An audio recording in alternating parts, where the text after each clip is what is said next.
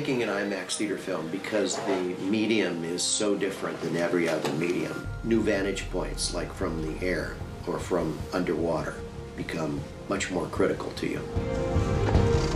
It's a very serious trip that we're going on in freezing waters up in the Arctic Ocean. One of the first things we had to do when we boarded the ship was to go through a safety briefing and how to put on a survival suit.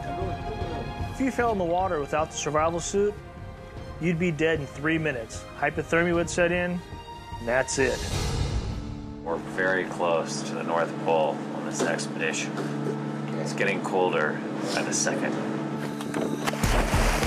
When you're filming sharks, you're often putting bait in the water. When you go out and jump in front of a bear and he's swimming towards you, I kind of guess you are the bait. So that's kind of a different perspective in your black seal suit out there. Polar bears are much better swimmers. I wish I could swim as fast as a polar bear.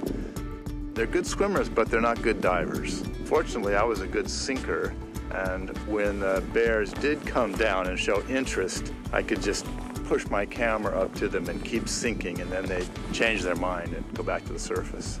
So that worked good. I never really felt like I was that much in danger by the bears.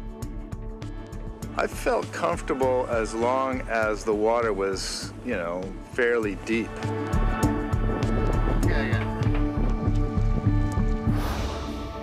The walrus is over there and to the left there in that little valley. Yeah. We just found a walrus in the water.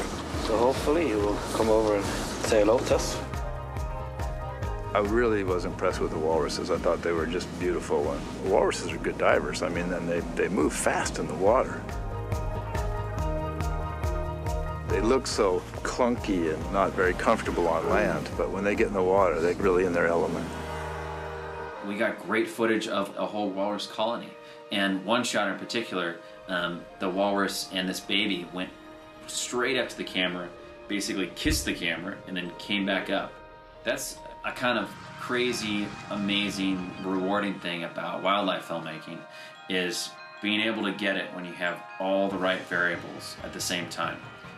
You hardly ever have that opportunity, but when you do, it's so rewarding.